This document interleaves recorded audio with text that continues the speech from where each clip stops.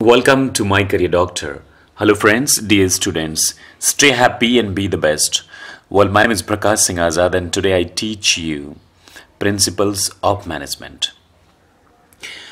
Principles of Management is the second chapter of your Business Studies class 12th. And in this chapter, we will learn today what exactly are the principles. See, we all have principles in our life to do things and all. तो दोस्तों आज हम पहले इस chapter में क्या क्या पढ़ेंगे वो जान लेते हैं। आज हम पढ़ेंगे कि प्रिंसिपल होता क्या है, जानना बहुत ज़्यादा ज़रूरी है नॉर्मल लाइफ में भी, अगर आप बिजनेस के स्टूडेंट नहीं हैं तब भी। इसका क्या नेचर, फीचर्स, कैरेक्टरिस्टिक्स एंड होता है। अगला हम जानेंगे कि सिग्निफिकेंस क्या है प्रिंसिपल ऑफ मैनेजमेंट के। फिर हम जानेंगे फेल्स प्रिंसिपल्स ऑफ मैनेजमेंट को, जिसे जानना बहुत ज़्यादा ज़रूरी है। इन्हें father of general principle of management के नाम से भी जाना जाता है। फिर हम जानेंगे टेलर्स साइंटिफिक मैनेजमेंट को, जिन्हें फादर ऑफ साइंटिफिक मैनेजमेंट कहा जाता है। लास्ट में हम कंपैरिजन करेंगे बिटवीन फेलर एंड टेलर। तो चलिए हम शुरू करते हैं, लेकिन शुरू करने से पहले मैं आपको बता दूंगा, मैं आपसे वादा करता हूं कि अगर आपने इस वीडियो को अंत तक देखा तो पूरी तरह ये बात समझ में आ जाएगी कि दरअसल प्रिंसिपल्स ऑफ मैनेजमेंट क्या है। केस स्टडी करने में भी आपको सहूलियत होगी, लेकिन आप अपने साथ बुक भी ले लें और जब मैं इसे पढ़ा दूं तो पूरी तरह से बुक को देख लीजिएगा। आपको अच्छी तरह से ये चैप्टर जो है वो समझ में आ जाएगी। दोस्तों, आपने पिछले चैप्टर यानी कि मैनेजमेंट में आपने पढ़ा कि मैनेजमेंट होता क्या है, उसका क्या कॉन्सेप्ट है, कैरेक्टरिस्टिक्स है, ऑब्जेक्टिव क्या होता है, इंपॉर्टेंस क्या होता है, क्या नेचर ऑफ मैनेजमेंट होता है, लेवल्स ऑफ मैनेजमेंट जिसमें आपने पढ़ा प्लानिंग, आपने पढ़ा organising, directing, controlling and all. फिर आपने कोऑर्डिनेशन पढ़ा। तो क्या होता है, किसी भी संस्था में मैनेजमेंट का होना ज़रूरी है। मैनेजमेंट एक परवेशिव वर्ड है जो हर जगह विश्वव्यापी होता है, हर जगह पाया जाता है। ठीक उसी तरह जहाँ मैनेजमेंट है वहाँ प्रिंसिपल्स हैं, यानी कि प्रिंसिपल्स ऑफ मैनेजमेंट। बिना प्रिंसिपल्स के तो हम और आप भी नहीं ठीक से रह सकते, हमारे भी लाइफ के सिद्धांत तो होने चाहिए। तो ठीक उसी तरह ऑर्गेनाइजेशंस के जो हैं वो प्रिंसिपल्स होते हैं। तो प्रिंसिपल्स होता क्या है, सवाल ये है कि प्रिंसिपल्स होता क्या है।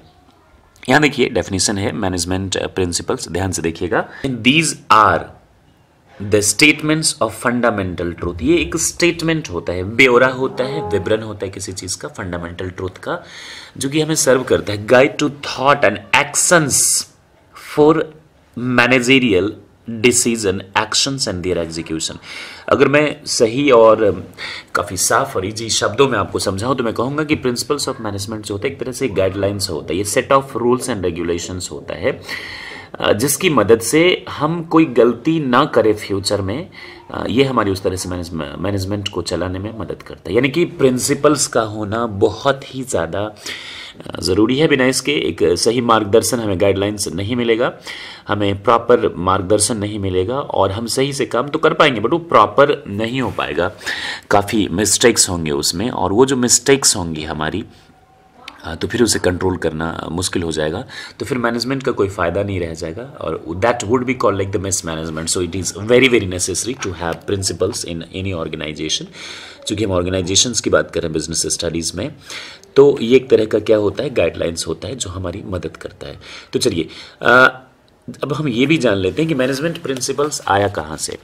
देखिए मैनेजमेंट प्रिंसिपल्स जो है have been derived on the basis of, सबसे पहली बात तो ये डीप ऑब्जर्वेशन। क्या होता है कि जब वर्कर्स ने काम किया तो उसको डीप ऑब्जर्व किया गया, उस चीज़ को, एम्प्लॉय जब काम कर रहे थे तो उसको नोट डाउन किया गया कि ये कैसे काम करते हैं, किस तरह, कब इन्हें ब्रेक की ज़रूरत होती है, कितनी इनकी एफिशिएंसी है, कितने ये इफेक्टिव हैं, तमाम चीज़ों को नोट करके एक रूल बनाया गया। रूल ऐसे ही बनता है दोस्तों, गाइडलाइंस ऐसे ही बनती है। आप नॉर्मल लॉ की भी बात करें तो ऐसे ही बात की जाती है और कंपनीज में भी हो। दूसरा क्या हुआ कि जो एक्सपेरिमेंट, जब इन्होंने देखा कि वर्कर्स, एम्प्लॉयज़ ने काम किया एक कंपनी में, तो उसको बार बार अलग अलग ऑर्गेनाइजेशंस में इसको एक्सपेरिमेंट किया और जो भी वेरिएशंस आए और जो सटीक हुआ कई सारे जगहों पे, तो उसे क्या कर दिया, वो रिपीटेड एक्सपेरिमेंट के तहत जो है वो आपका प्रिंसिपल्स ऑफ जो मैनेजमेंट है वो आ गया। Well and fine. अब हम जानेंगे कि nature, features, characteristics of management principles क्या होता है। अब एग्जाम में क्वेश्चंस घुमा के आ सकते हैं कि what are the natures and characteristics of management principles. सबसे पहली चीज तो हम ये जान ले कि ये जो प्रिंसिपल्स ऑफ मैनेजमेंट का जो पहला नेचर है, क्योंकि ये जो है यूनिवर्सल एप्लीकेशन है आपका, इसका मतलब ये होता है कि principles of management are universal in nature. जिस तरह से मैनेजमेंट को आपने देखा कि विश्वव्यापी है, परवेशिव है, ठीक उसी तरह प्रिंसिपल्स ऑफ मैनेजमेंट भी हर जगह पाया जाता है। ये हर तरह के ऑर्गेनाइजेशंस में जो है वो अप्लाई किया जाता है।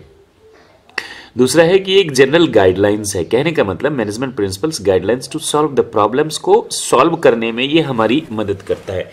अब इसका ये मतलब नहीं हुआ कि ये रेडीमेड सॉल्यूशन हमको देता है, बट ये हर तरह की सिचुएशन में अप्लाई नहीं किया जा सकता है।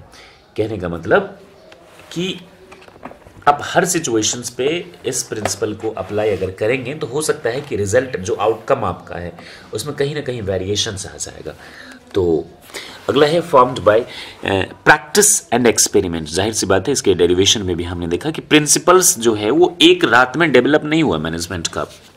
उसे टाइम डेवलप होने में काफ़ी ज़्यादा समय लगा, रिसर्च की ज़रूरत हुई, देखा गया एम्प्लॉयज़ को, वर्कर्स को काम करते हुए, तब जा कर के जो आपका जो ये जो है वो डेवलपमेंट हो सका। फ्लैक्सिबिलिटी, देखिए मैनेजमेंट प्रिंसिपल्स कहीं भी अप्लाई आप कर सकते हैं किसी भी सिचुएशंस में, कंडीशंस में। ये कोई सेट, ये देखिए ये वाला जो है रिजिड स्टेटमेंट ये नहीं है कि जो एक जगह है सब जगह वही होगा। अकॉर्डिंग टू सिचुएशन आप इस चीज़ को जो है वो चेंज कर सकते हैं और आप इसको अप्लाई कर सकते हैं। ये मॉडिफाइड भी आपका हो सकता है time to time, situation to situation, it can be modified. अगला है कि behavioural in nature, management principles जो है वो गाइड इन्फ्लुएंस करता है बिहेवियर, एम्प्लॉयज़ के नेचर को ये क्या करता है, इन्फ्लुएंस करता है, ताकि एम्प्लॉयज़ में हार्मोनी रहे, डिस्कॉर्ड की जो सिचुएशन है वो ना आए। ये जो है अगला है, देखिए आप, based on cause and effect relationship. कहने का मतलब मैनेजमेंट प्रिंसिपल्स जो है वो कॉज एंड इफेक्ट का मतलब होता है जो हमें ये बताता है कि पर्टिकुलर प्रिंसिपल अगर अप्लाई हो तो उसका क्या आउटकम होगा, what might be the effect. इसका मतलब होता है based on the cause and effect relationship.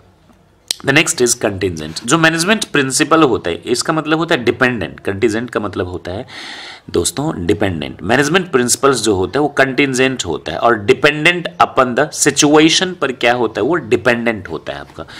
ये आपका पूरे ऑर्गेनाइजेशन में होता है। एप्लीकेशन जो होता है effect depend upon the nature of organisation, की ऑर्गेनाइजेशन का जो नेचर है वो किस तरह का है, उसी चीज़ पे जो प्रिंसिपल्स होते हैं वो आपके डिपेंडेंट होते हैं। चलिए वेल एंड फाइन, अभी हमने जो है वो नेचर जान लिया, फीचर्स जान लिया, कैरेक्टरिस्टिक्स जान लिया। अब हम जानेंगे सिग्निफिकेंस, क्या महत्व है इंपॉर्टेंस ऑफ मैनेजमेंट प्रिंसिपल्स। जैसे कि पहले भी हमने इसको देखा है कि प्रिंसिपल जो है वो गाइडलाइंस की तरह एक्ट करता है, एक सेट ऑफ रूल्स की तरह एक्ट करता है मैनेजरियल एक्टिविटीज़ में। प्रिंसिपल्स मैनेजर, इसकी वजह से हम जो वेरियस मिस्टेक्स होता है जब हम डीलिंग करते हैं, पीपल इन द ऑर्गेनाइजेशन काम करवाते हैं, तो उन मिस्टेक से हम बच सके, यही इसका जो है मेन क्रक्स है, वो इसका जो है वो इम्पोर्टेंस है जब हम डील करते हैं ऑर्गेनाइजेशंस में पीपल से।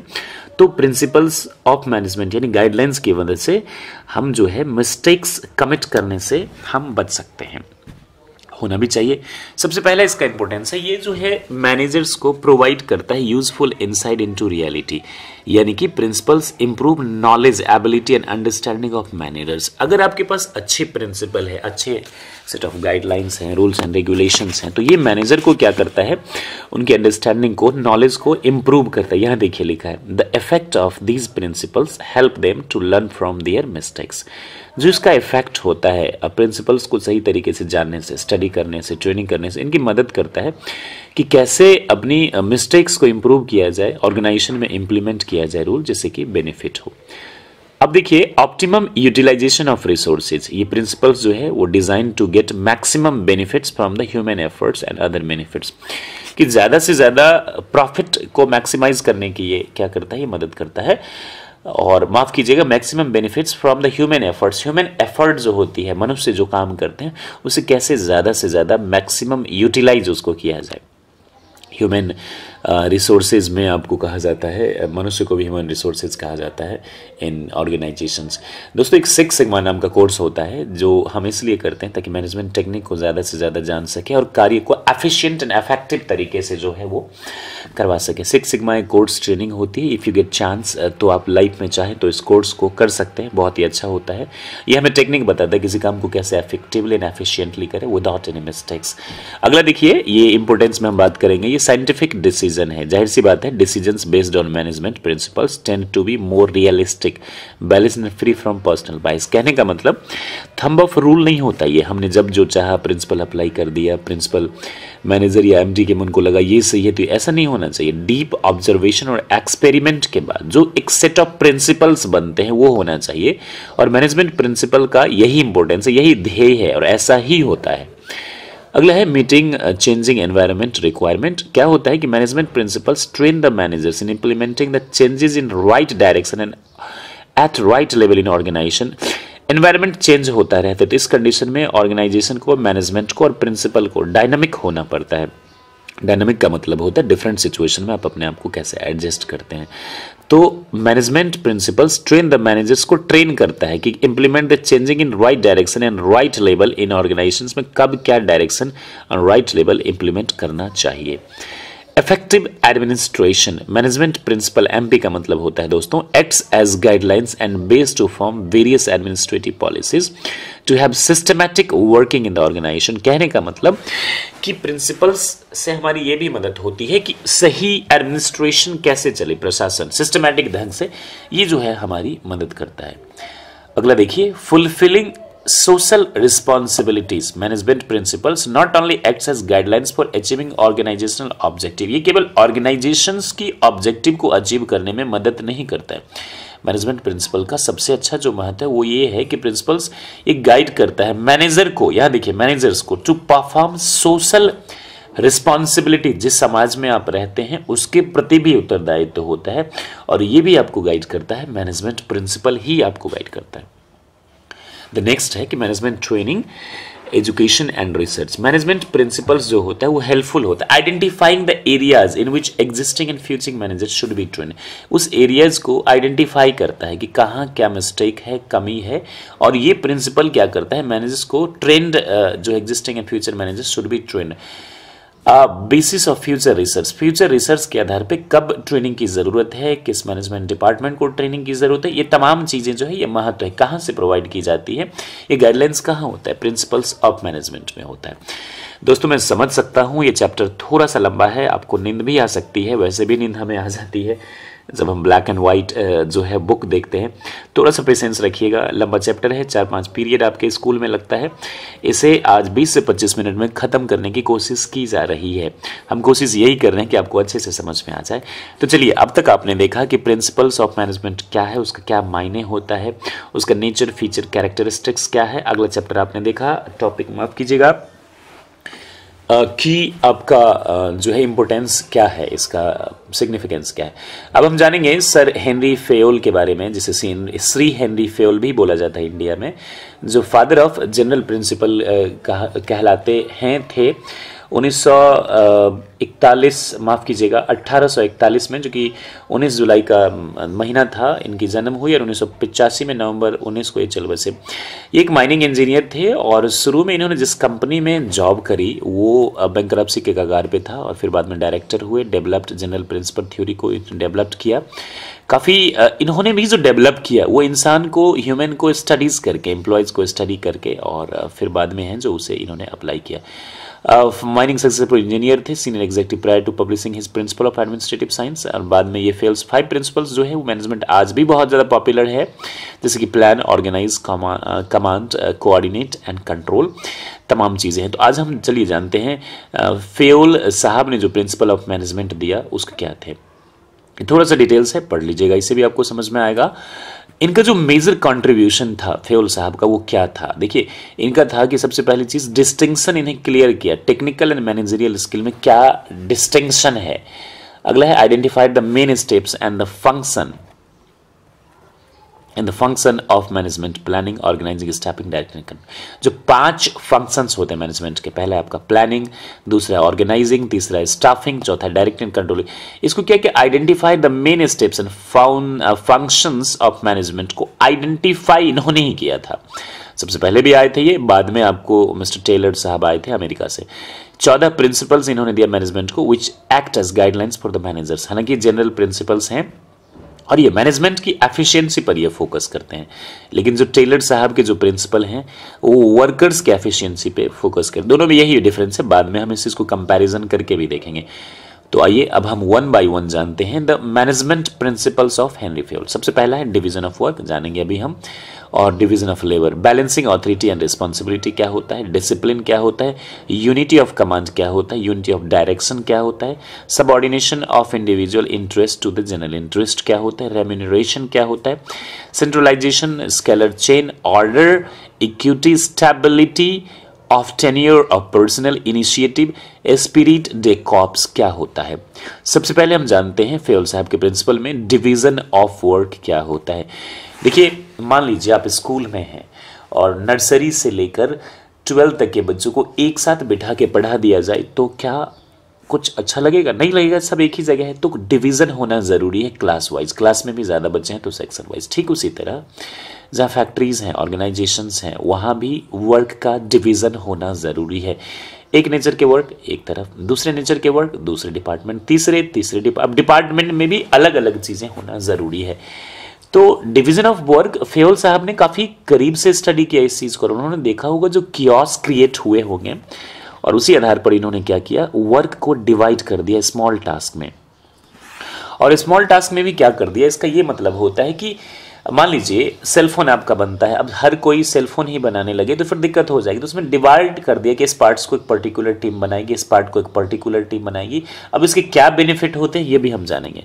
देखिए, work is divided in a small task. काम को क्या कर दिया, छोटे छोटे टास्क में डिवाइड कर दिया। And each work is done by train specialist, यानी हर वर्क को करने के लिए ट्रेन स्पेशलिस्ट, जिसमें ट्रेनिंग की जरूरत होती है और इसे आपको ट्रेन करना भी जरूरी है, मैनेजमेंट की ड्यूटी है ये। which leads to greater efficiency, जिसकी वजह से एम्प्लॉय ज़्यादा एफिशिएंट हो पाता है। एफिशिएंट का मतलब होता है आपका कार्य कुशल होना, यानी कि कम लागत में ज़्यादा और अच्छा सामान बना के देना। स्पेशलाइजेशन होता है, इंक्रीज्ड प्रोडक्टिविटी से बढ़ता है। And reduction of unnecessarily wastage and movements की भी मदद मिलती है। अननेसेसरली वेस्टेज एंड मूवमेंट क्या होते हैं, इसको टेलर प्रिंसिपल में बहुत ज़्यादा जो है फोकस किया गया है। आगे हम जानेंगे इस चीज़ को। तो ये होना ज़रूरी है, काम को डिवाइड कर दीजिए, स्पेशलिटी होनी चाहिए काम में जिसको आता है। तो दूसरा है आपका फेयल प्रिंसिपल का जो इंपॉर्टेंट प्रिंसिपल है वो है ऑथोरिटी एंड रिस्पॉन्सिबिलिटी। ऑथोरिटी का मतलब होता है पावर, रिस्पॉन्सिबिलिटी की मतलब होता है आपकी जिम्मेवारी। देखिए, authority means power to take a decision and responsibility means obligation to complete the job assigned on time. Authority का मतलब आपके पास जो है पावर है डिसीजन लेने की। रिस्पॉन्सिबिलिटी का मतलब हो गया कि ऑब्लिगेशन है, आपको कार्य पूरा करना है जो आपको असाइन किया गया है। Authority and responsibility should go hand in, दोनों एक साथ होना चाहिए। अगर आपने किसी को मेयर रिस्पॉन्सिबिलिटी विद अथॉरिटी, किसी को रिस्पॉन्सिबिलिटी तो आपने दे दिया काम करने की, लेकिन ऑथोरिटी नहीं दिया। मान लीजिए आपने मुझसे बोला कि आप इस काम को करो, काम जो है वो फिनिश हो गया, रॉ मटेरियल्स, अब मेरे पास ऑथोरिटी है ही नहीं खरीदने की या लाने की, तो क्या मैं उसे टाइम से कर पाऊंगा? नहीं। तो जब आप किसी को रिस्पॉन्सिबिलिटी देते हैं तो ऑथोरिटी भी दे दीजिए, ज़्यादा नहीं बट होना चाहिए, दोनों का बैलेंस होना चाहिए, तो काम आपका प्रॉपर होता है। तो देखिए क्या है ये कि makes an executive less interested in discharging his duties. आपने सिर्फ रिस्पॉन्सिबिलिटी दिया, ऑथोरिटी नहीं दिया, तो एग्जीक्यूटिव को कम इंटरेस्टेड कर देता है उसकी ड्यूटी को फुलफिल करने में। Similarly giving authority without assigning responsibility, आपने किसी को केवल ऑथोरिटी दे दिया, responsibility makes him arrogant and there is fear of misuse. यहीं पे इंसान क्या करता है, पावर को मिसयूज करता है। आपने रिस्पॉन्सिबिलिटी तो दिया नहीं कि ये काम करना है, सिर्फ ऑथोरिटी दे दिया करवाना है, तो तमाम चीज़ें जो है वो मैटर करती है। ये बहुत इंपॉर्टेंट होता है, ऑर्गेनाइजेशंस में इसका काफ़ी ज़्यादा इंपॉर्टेंस होता है। अगला है डिसिप्लिन। डिसिप्लिन हर जगह ज़रूरी है, हमारे घर परिवार स्कूल कॉलेज यहाँ भी ज़रूरी है। is the obedience to organizational rules by the subordinates. Discipline requires good superiors at all levels, her level पे प्रॉपर डिसिप्लिन हो चाहिए, clear and fair agreements and judicious application of penalties होनी चाहिए। अगर कोई डिसिप्लिन को, कोड ऑफ कंडक्ट को जो है ब्रेक करता है तो डिसिप्लिनरी एक्शंस भी इसमें आती हैं, और इस चीज़ पर ध्यान तो होना ही चाहिए। कहीं भी कोई भी आप कार्य करते हैं तो डिसिप्लिन का होना बहुत ही ज़्यादा ज़रूरी है दोस्तों। Next is unity of command. Unity of command का मतलब होता है एक जो है सीनियर, एक उसके नीचे जूनियर। अब एक एम्प्लॉय है और उसको 5 सीनियर है, हर तरह के लोगों ने उसे ऑर्डर दिया। देखिए इसका क्या मतलब होता है। It implies that every worker should receive order and instruction from one superior only, यानी हर वर्कर को एक ही सुपीरियर से ऑर्डर मिले। Otherwise it will create confusion, conflict, disturbance and overlapping of activities, यानी कि एक वर्कर को आप कई जो है सुपरवाइजर्स, मैनेजर्स ने ऑर्डर दिया काम करने को, तो वह कंफ्यूजन हो जाती है, काम डिले हो जाता है, काफ़ी दिक्कत हो जाती है। तो यूनिटी ऑफ कमांड पे जो है ये फेयल साहब ने फोकस किया है। The next is unity of direction. कहने का मतलब each group of activities having the same objective must have head one plan, यानी हर ग्रुप में अगर एक एक्टिविटी है, एक ऑब्जेक्टिव है, तो एक ही तरफ, एक ही दिशा में हेड करना चाहिए, और इससे unity of action and coordination को भी एस्टैब्लिश करते हैं। यहाँ इस पिक्चर में आप देखिए presence of unity of direction, एक दिशा में। यहाँ देखिए lack of unity of direction, कोई कहीं जा रहा है किसी डायरेक्शन में, तो ये कहीं ना कहीं इम्पैक्ट करता है प्रोडक्टिविटी को, प्रोडक्शन को, तो ये होना बहुत ही ज़्यादा ज़रूरी है। Subordination of individual interest to general interest, हर किसी की अलग अलग इंटरेस्ट होती है ऑर्गेनाइजेशन में, उसको should take priority over the interest of any individual employee. Organisation का इंटरेस्ट शुड बी सर्वोपरि होता है, ऑन द टॉप। हर किसी की अलग अलग इंटरेस्ट की बात करी तब तो ऑब्जेक्टिव जो है वो मीट हो ही नहीं पाएगा, हो लिया काम तब तो हो ही नहीं पाएगा। तो जो सबकी इंटरेस्ट है वो उसको कॉमन इंटरेस्ट होना चाहिए, तब जाकर के जो आपका है प्रॉपर काम होगा। रेम्यूनरेशन ऑफ एम्प्लॉइज, यानी कि द ओवरऑल पे and compensation should be fair to both employees and the organisations, बिल्कुल फेयर होना चाहिए। The wages should encourage the workers to work more and better. अब इसका ये भी मतलब होता है कोई मैनेजिंग डायरेक्टर है, कोई एम्प्लॉय है, तो दोनों की वर्कर है, दोनों की सैलरी सेम नहीं होनी चाहिए, बट एटलीस्ट अगर आपने एम्प्लॉयज को सैलरी दी तो सबकी सैलरी सेम होनी चाहिए according to their experience and subject to their skill and all. इसमें कोई डिस्क्रिमिनेशन नहीं होनी चाहिए। अगला प्रिंसिपल है सेंट्रलाइजेशन एंड डिसेंट्रलाइज। सेंट्रलाइजेशन का मतलब क्या होता है, जहां तमाम पावर्स एक सेंट्रल अथॉरिटी पास करती है। इसको आप इस तरह से भी समझ सकते हैं, हमारे इंडिया में सेंट्रलाइजेशन एंड डिसेंट्रलाइजेशन पावर भी है। केंद्र से भी शासन होता है हमारा देश, और अलग अलग स्टेट से भी जो वो शासन होता है।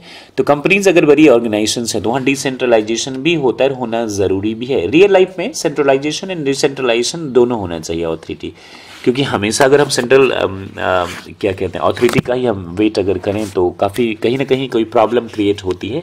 तो पावर दोनों होना चाहिए और दोनों का कॉम्बिनेशन होना चाहिए, तो ज़्यादा बेटर होता है किसी भी संस्था को चलाने के लिए। यहाँ देखिए सेंट्रलाइजेशन का ये एग्जाम्पल है, ये डिसेंट्रलाइजेशन का एग्जाम्पल है।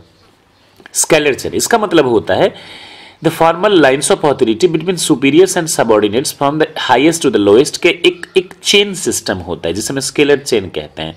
ये वायलेटेड नहीं होना चाहिए। कोई भी इंफॉर्मेशन पास करनी है तो हायरार्की ऑर्गेनाइजेशन में एक वर्ड होता है, वो आपको फॉलो करना है।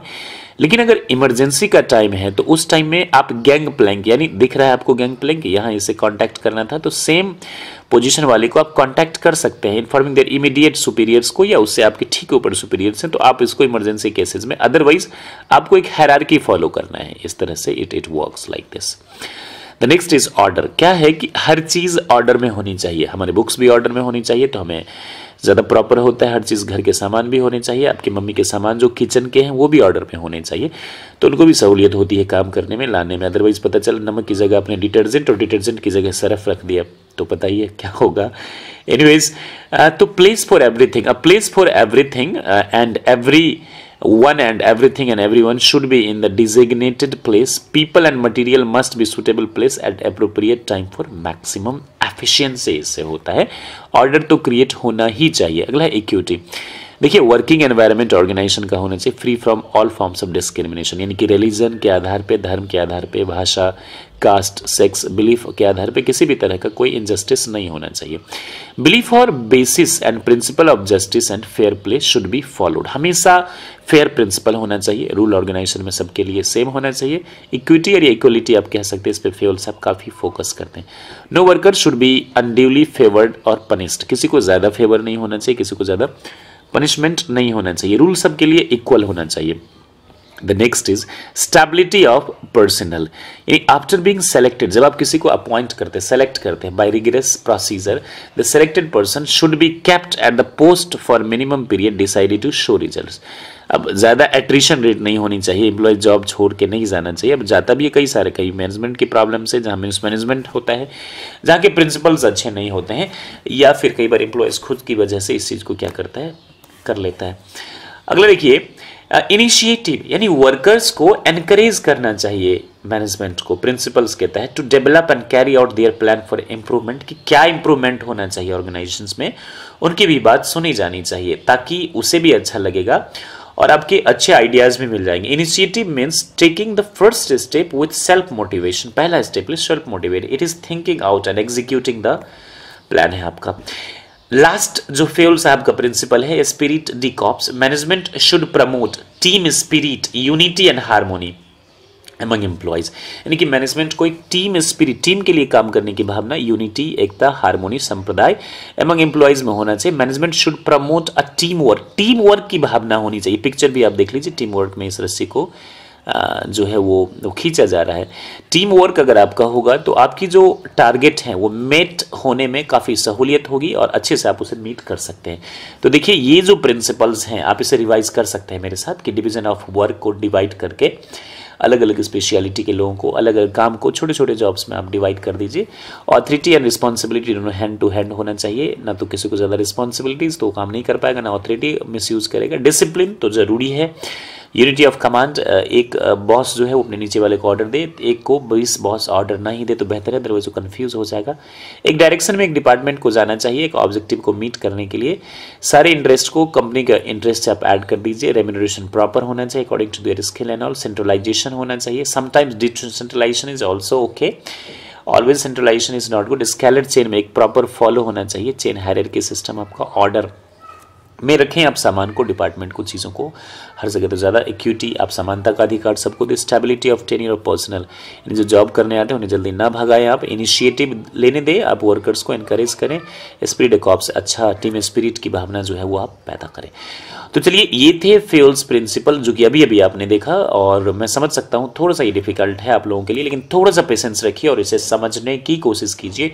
पूरी तरह से अच्छी तरह से ये चीज़ आपको समझ में आ जाएगा। अगला हम देखेंगे दोस्त, फ्रेडरिक विंसलो टेलर, जिन्हें हम FW टेलर के नाम से जानते हैं। 1856 ईस्वी में आया और 1915 में ये चल बसे, जिन्हें फादर ऑफ साइंटिफिक मैनेजमेंट कहा जाता है। अमेरिका में पैदाइश हुई थी इनकी और इन्होंने ये मैकेनिकल इंजीनियरिंग की पढ़ाई करी थी। दोनों इंजीनियर्स थे, पहले वाले माइनिंग इंजीनियर्स थे, फेल साहब जो कि ज़्यादा फेमस है, जनरल प्रिंसिपल ऑफ मैनेजमेंट के फादर, और ये जो थे ये मैकेनिकल इंजीनियर्स थे। तो देखेंगे आप कहीं ना कहीं इन्होंने मैकेनिकल फैक्ट्रीज पे ज़्यादा फोकस किया इनके प्रिंसिपल्स, हालांकि ये साइंटिफिक मैनेजमेंट के ये फादर कहलाते हैं। और मैं आपको बता दूं कि इनका जो कंट्रीब्यूशन था, साइंटिफिक प्रिंसिपल्स जो मैनेजमेंट है वो क्या क्या है। सबसे पहला चीज़ इन्होंने कहा कि साइंटिफिक जो साइंस है, नो थंब ऑफ रूल, यानी कि जो प्रिंसिपल्स है वो साइंस है, एक चूंकि एक्सपेरिमेंट करके आप इसे अप्लाई करते हैं तो एक तरीके का साइंस है। ये थंब ऑफ रूल कहने का मतलब जब मैनेजर के मन में आए वो रूल अप्लाई करने वाला ये चीज़ नहीं है। दूसरे हार्मोनी है, डिस्कॉर्ड नहीं है, यहाँ मेल मिलाप से रहना। कोऑपरेशन नॉट इंडिविजुअलिज्म है, यहाँ पे मैनेजर्स के को कोऑपरेट करना चाहिए वर्कर्स को, ना कि बेवजह स्ट्राइक पे। Development of workers to their greatest efficiency and prosperity. चलिए वन बाय वन हम जानते हैं कि टेलर साहब की क्या साइंटिफिक प्रिंसिपल्स ऑफ मैनेजमेंट है। पहला, science not a thumb of rule, rule of thumb.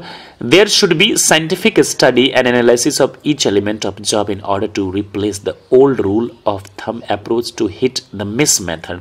यानी कि ये कहते हैं कि मैनेजर के मन में जब जो आया वो वाली रूल नहीं होनी चाहिए, प्रॉपर एब्जॉर्ब करके यूज करके होनी चाहिए। We should be consult experimenting to develop new techniques which make the work much simpler, easier and quicker होना चाहिए। पहले भी आपने पढ़ा था कि मैनेजमेंट को आर्ट, साइंस एंड प्रोफेशन भी कहा जाता है। मैनेजमेंट ज़्यादा आर्ट्स है, साइंस का है, चूँकि हर चीज़ जो है वो एक्सपेरिमेंट करके भी नहीं होता है, कई बार सिचुएशन के हिसाब से भी उसे एडजस्ट करना पड़ता है। तो मैं थोड़ा सा मिस्टर टेलर साहब के, द ग्रेट टेलर साहब के इस बात से सहमत नहीं हूँ, लेकिन हाँ वो सही है अपनी जगह, बिल्कुल सही कहा उन्होंने। हार्मोनी नॉट डिस्कॉर्ड, यानी कि it's like that there should be mental revolution on part of managers and workers in order to respect each other हर किसी की सेल्फ रिस्पेक्ट होती है, तो एक दूसरे को भी हम इज्जत करें।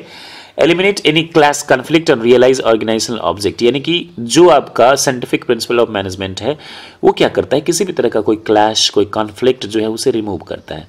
अगला देखिए, कोऑपरेशन नॉट इंडिविजुअलिज्म, यानी कि extension of the principle of harmony not discord whereby constructive suggestions of worker should be adopted। अगर किसी ने वर्कर ने इनिशिएटिव लिया सजेशन देने की तो वो एडॉप्ट किया जाना चाहिए और किया भी जाता है। And they should not go strike as both management and workers share responsibility and perform together, यानी कि वर्कर को स्ट्राइक पे नहीं जाना चाहिए और मैनेजमेंट को भी सिंपैथी दिखाई जानी चाहिए, क्योंकि मैनेजमेंट में वर्कर ने कोई इनोवेटिव आइडिया दिया या कुछ कहा तो उनकी सजेशन को फॉलो किया जाना चाहिए। Development of each and every person to his her grated efficiency and prosperity, यानी कि डेवलपमेंट होना चाहिए कंपेटेंसीज का, पर्सन्स का, ऑर्गेनाइजेशंस का after their scientific selection and assigning work suited to their temperament and abilities, उनके हिसाब से ही उनको काम दिया जाना चाहिए। जबरदस्ती मेरी क्षमता नहीं है जिस चीज को, उसे नहीं देना चाहिए कि मैं तुम्हारा बॉस हूं, तुम्हें करना ही होगा। अब इससे क्या होता है कि प्रोडक्टिविटी बढ़ेगा अगर आप उसके इंटरेस्ट के हिसाब से काम, इसका ये मतलब नहीं कि वो कह रहा है मुझे चांद दिला दो तो आप उसे चांद ही दिला देंगे, but according to the ability it should be skill of the workers to the fullest possible extent होना चाहिए। देखिए साइंटिफिक टेक्निक्स अब हम पढ़ेंगे, जैसे फेल के आपने 14 प्रिंसिपल्स पढ़े थे, तो अब हम टेलर साहब के साइंटिफिक टेक्निक्स की हम बात करेंगे, क्योंकि प्रिंसिपल्स की बात कर रहे थे आपके फेल साहब और यहाँ ये टेक्निक्स की बात कर रहे हैं। फिर मॉडर्न टेक्निक को देखेंगे, थोड़ा सा समय और लगेगा दोस्तों, तो पेशेंस रखिएगा। मैं समझ सकता हूँ आप बहुत मेहनत से पढ़ाई कर रहे हैं इस चीज़ को, आज ही आपका ये पूरा चैप्टर फिनिश हो जाएगा। तो देखिए फंक्शनल फोरमैनशिप है, स्टैंडर्डाइजेशन है। सबसे पहला जैसा कि मैंने आपसे बोला कि टेलर साहब मैकेनिकल इंजीनियर थे और फेल साहब माइनिंग इंजीनियर थे, तो इन्होंने मैकेनिकल चीज़ों पे ज़्यादा फोकस किया। और ये वाला जो पहला इनका टेक्निक है ये हर जगह एप्लीकेबल नहीं होगा, मान लीजिए जो सर्विस इंडस्ट्री है तो there it is not applicable, फिर भी इस चीज़ को आप समझिए मैन्युफैक्चरिंग में ज़्यादा इम्प्लीमेंटेटिंग होगा कि फंक्शनल फोरमैनशिप जो है वो टेक्निक है जिसमें प्लानिंग एंड एग्जीक्यूशन होता है, सेपरेट होता है, प्लानिंग अलग डिपार्टमेंट और एग्जीक्यूशन, हालांकि हर चीज़ में सर्विस में भी प्लानिंग एंड एग्जीक्यूशन डिपार्टमेंट होता है, हर जगह होता है। There are 8 types of specialised professionals for each under planning and execution who keep a watch on all workers to exact optimum performance, यानी 8 जो होते हैं आपको प्रोफेशनल्स होते हैं जो कि क्या करते हैं, कंट्रोल करते हैं। देखिए ये फैक्ट्री मैनेजर है, इनके नीचे एक तो प्लानिंग इंचार्ज हो गया, दूसरा प्रोडक्शन इंचार्ज। प्लानिंग इंचार्ज में इंस्ट्रक्शन कार्ड वर्क होता है, रूट वर्क होता है, क्लर्क होता है, शायद ये पोजीशंस आपको ना समझ में आए, टाइम एंड कॉस्ट क्लर्क होता है, डिसिप्लिनेरियन होता है, सबके नीचे वर्कमैन जिसको काम करना होता है। प्रोडक्शन में स्पीड बॉस होता है, काम को बढ़ाता है, गैंग बॉस होता है, रिपेयर बॉस होता है, इंस्पेक्टर होता है जो अंत में मुआयना करता है। अब ये तमाम चीज़ें जो है ये यहाँ पे मेंशन है। प्लानिंग इंचार्ज अगर आप इसे देखेंगे तो आराम से समझ जाएंगे, थोड़ा सा इससे पॉज करके आप देख लीजिए और समझ लीजिए। अगला है प्रोडक्शन इंचार्ज, ये भी आप देखेंगे तो समझ जाएंगे। तो दोस्तों ये जो आपका था पहला जो कि आपने देखा फंक्शनल फोरमैनशिप, ये ज़्यादातर फैक्ट्रीज में इम्प्लीमेंट होती है। दूसरा है स्टैंडर्डाइजेशन एंड सिंप्लीफिकेशन, टेलर साहब कहते हैं जिनका दूसरा टेक्निक है कि standardisation refers to developing standards for every business activity whereas simplification refers to eliminating। Standardisation क्या करता है कि बिजनेस को क्या करता है, स्टैंडर्ड बनाता है, काम को स्टैंडर्ड बनाता है, जबकि simplification superfluous varieties of product of service, it results in saving of cost of labour. जो कॉस्ट ऑफ लागत जो होती है लेबर पे उसको थोड़ा बचाता है। Machines and tools, it leads to Fuller utilisation of equipment and increases turnover, ये क्या करता है कंपनी का ये बढ़ाता है। तीसरा है मेथड स्टडी, इस पे ये फोकस करते हैं टेलर साहब की objective of method studies to find out one best way of doing the job to maximise efficiency को बढ़ाने के लिए काम को कई तरीके से करते हैं और उसमें जो बेस्ट वे होता है उसको चूज करके उससे क्या होता है कि आपकी एफिशिएंसी बढ़ती है। In the use of materials, machinery, man power and capital में एफिशिएंसी बढ़ती है आपकी। 2-3 मेथड में एक प्रॉपर मेथड को आप चूज करके उसको आगे प्रिंसिपल बना दीजिए, यही तो प्रिंसिपल आपका होता है। शुरू में भी हमने इस चीज को देखा। अगला है मोशन स्टडी, यानी किसी भी काम को करने के लिए साइंस ऑफ एलिमिनेटिंग वेस्टफुलनेस, यानी जो बर्बादी होती है उसको कैसे एलिमिनेट करें, कैसे खत्म करें, using unnecessarily ill directed and inefficient motions bye workers and machines to identify best method of work, यानी इल आपका जो होता है इल डायरेक्टेड, माफ कीजिएगा, इनसफिशिएंट मोशंस क्या होते हैं, जैसे काम करते करते बार बार ब्रेक पे जाना, पानी पीने का बहाना करना, ये करना, ये क्या है आपका इल डायरेक्टेड मोशंस है आपका। तो इन चीज़ों से भी अवॉइड करना है, स्टडी करना है और इन चीज़ों पे जो है वो कंट्रोल रखना है। हालांकि आज के टाइम में कंपनीज और मैनेजमेंट इसका गलत फायदा उठाती है, वर्कर्स को बहुत ज़्यादा स्ट्रिक्ट करके रखती है, बेचारे का जीना भी मुश्किल हो जाता है कंपनी में। लेकिन चूंकि पापी पेट का सवाल होता है तो उन्हें काम करना ही होता है। अगला टाइम स्टडी, एक पर्टिकुलर काम को करने के लिए कितना टाइम लगता है ये स्टडी होता है इस पर। उसे स्टडी करने के बाद ये पता लगता है कि भाई वो काम कैसे होगा प्रॉपर वे में। It determines the standard time taken to perform a well defined job, कि एक काम को करने के लिए कितना अलग अलग एक्सपेरिमेंट किया तो वही पर्टिकुलर टाइम के लिए क्या होता है कि टाइम आपका फिक्स हो जाता है कि इस काम को करने में इतना टाइम लगता है। और अलग अलग जगह पर अगर आपने एक्सपेरिमेंट किया, ऑब्जर्व किया, derivation of principle of management में आपने देखा तो वो फिक्स हो जाता है। तो उसी के हिसाब से टारगेट फिक्स किया जाता है। The objective of time study is to determine the number of workers to be employed, कितने वर्कर्स चाहिए, कितना टाइम लगेगा इसको करने में। Frame suitable incentive scheme and determine labour cost से भी इससे पता चलता है। देखिए अगला है फैटिग स्टडी। हर चीज़ की एक सीमा होती है, इंसान काम करते करते थक जाता है। कोई रोबोट तो है नहीं कि आप 24/7 करेंगे, वो भी थक जाता है, मशीन आउट ऑफ एक्शन हो जाता है। तो इससे क्या होता है कि फ्रीक्वेंसी ऑफ रेस्ट इंटरवल्स, कितने समय के बाद एम्प्लॉइज रेस्ट करना चाहता है और इंसान की बॉडी जो है वो थक जाती है। इसमें ये हम स्टडी करते हैं इस टेक्निक पे और ये जानने की कोशिश करते हैं कि कब इंसान को थकान फैटिग महसूस होती है। उस टाइम के बाद एक इंटरवल आपने देखा होगा कंपनीज में 15-15 मिनट के, एक आधे घंटे के आमतौर पे जो ब्रेक्स दिए जाते हैं उसका रीजन यही होता है फैटिग स्टडी करके, ये कि उस टाइम के बाद इंसान कंफर्ट नहीं फील करता है। The rest interval will enable workers to regain there lost, और जो इंटरवल उनको मिल जाता है वो अपने आप को रिकवर कर लेता है, स्टेमिना भी वापस करता है, और ताकि वो एक्सीडेंट, लगातार वो काम करेगा तो एक्सीडेंट के भी चांसेस हैं, कुछ गलत भी हो सकता है, गलत प्रोडक्ट भी वो बना सकता है। और वो रिजेक्शंस को बचाने के लिए, इंडस्ट्रियल सिकनेस को बचाने के लिए इंटरवल की जरूरी होती है, जिसे फैटिग स्टडी के अंदर ये चीज आता है। अगला है डिफरेंशियल पीस वेज सिस्टम। इसमें क्या होता है, मान लीजिए टारगेट 10 का है, किसी ने 8 ही किया, टारगेट नहीं है किसी ने 12 कर दिया, तो टारगेट देना भी जरूरी है। डिफरेंशियल प्रेस सिस्टम में हम क्या कर देते हैं, इसको मैं इस तरह से आपको समझाना चाहूंगा। मान लीजिए 10 यूनिट काम है और आपका क्या बोला गया है, 10 यूनिट या उससे ज्यादा पे 50 रुपये आपको पीस मिलेगा और उससे कम पे 40 रुपया मिलेगा। पहले एम्प्लॉय ने 11 यूनिट कर दिया तो जाहिर सी बात उसे 550 मिलेगा। 11 को आप 550 से मल्टीप्लाई कीजिए, लेकिन दूसरे ने सिर्फ 9 किया तो उसको कितना मिलेगा, 360, 40 से आप मल्टीप्लाई कीजिए, यहां देख लीजिए। तो इसमें क्या है, 190 का डिफरेंस हुआ है। तो जिसने सिर्फ 9 यूनिट बनाए वो तो कोशिश करेगा कि मैं भी 11 बनाऊं, चूंकि यहां जो डिफरेंस है आपका, ये देखिए 190 रुपए का डिफरेंस है, तो इसे हम कहते हैं डिफरेंशियल पीस वेज सिस्टम। तो कहने का मतलब ये है, ये भी होना जरूरी है, अदरवाइज मन से काम नहीं करेगा। अगला है मेंटल रिवॉल्यूशन। इसका क्या है, complete change in mental outlook में इंसान के, वर्कर्स के, एम्प्लॉयज के towards one another, one competition to cooperation, ताकि वो क्या करे, कंपटीशन के बजाय कोऑपरेट करे, टीम वर्क की भावना उसमें हो। तो मेंटल रिवॉल्यूशन का होना भी बहुत ज्यादा जरूरी है दोस्तों। इसे मैनेजमेंट क्या करता है, प्लीजेंट वर्किंग कंडीशंस वर्कर्स के लिए क्या करता है, क्रिएट करता है। लॉयल्टी आती है, इनसे फाइटिंग की जगह डिस्ट्रीब्यूशन ऑफ प्रॉफिट आता है। They must focus attention on increasing it. तो दोस्तों ये था टेलर प्रिंसिपल। आपने देखा फेयल के 14 प्रिंसिपल्स थे और टेलर के 8 प्रिंसिपल्स हैं, जिसका लास्ट है mental revolution. Advantage of scientific management का क्या एडवांटेज है जो कि टेलर साहब ने दिया हुआ है, मैकेनिकल इंजीनियर थे। पहली चीज ये एफिशिएंसी को बढ़ाता है, चूंकि वर्कर की एफिशिएंसी पे काम करता है थ्रू सिंप्लीफिकेशन एंड स्पेशलाइजेशन पे।